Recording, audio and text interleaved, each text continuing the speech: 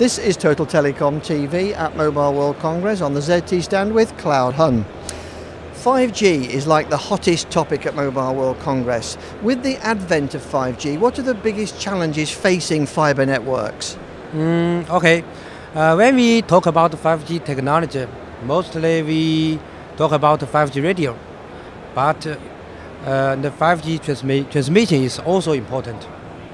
LTE RAM have two loyal architecture, RU and BBU. The transmission distance is very short. One BBU connect several RUs through bare fibers. But 5G RAM become a three-loyal network with AAU, DU, and CU. So the 5G transmission has front haul, middle haul, and back haul. The biggest change is in the front haul, which is between AAU and DU. DU will be centered deployed in access office. If we use bare fiber collect AAU and access office, the amount of fibers will increase with 10 to 100 times. This is the biggest challenge of 5G transmission. What are your opinions and solutions to address the 5G front haul problem? We believe that WDM-PON is a good answer. First, WDM-PON is a point-to-multipoint technology. One trunk fiber from access office can connect with several AUs. It will save a lot of trunk fibers. Secondly, WDM-PON has wavelengths for each AU, which is point-to-point architecture logically. It supports up to 25G bandwidth for 5G eMBB and 90C with 5G URLLC scenario. Certainly, if we use WDM-PON, there is only one hop connection between AAU and access office. But if you use RAN network, we need several stops. So WDM-PON is a loyal latency technology. Fourth, WDM-PON provides a better network management. PON technology had advantage of easy operation and easy maintenance. Based on WDM-PON technology, we enhanced the performance for 5G front haul. Titan, our new star product, provide fast TDM-like channel for 5G front haul.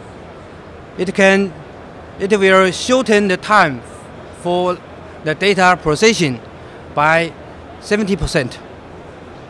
Within 5 kilometers around the access office, we only need latency is less than 40 ms. XG-PON is a major access technology for FTTH, and WDM-PON is suitable for 5G front haul. Does it mean that fixed mobile convergence can be achieved in the network access segment? Yes, we believe 5G front haul and FTTH will be converged. 10G-PON and WDM-PON are similar technology. Also, they will be deployed in the same location. It is easier to have 10G-PON and WDM-PON in one product. This can save space, simplified management, and improved network utilization. Titan is such a product. It can support 10G-PON and WDM-PON together. By the same time, Titan supports built-in MEC. Here, MEC means multi-service edge computing, not just mobile edge computing, because we can provide computing ability both for mobile and fixed services.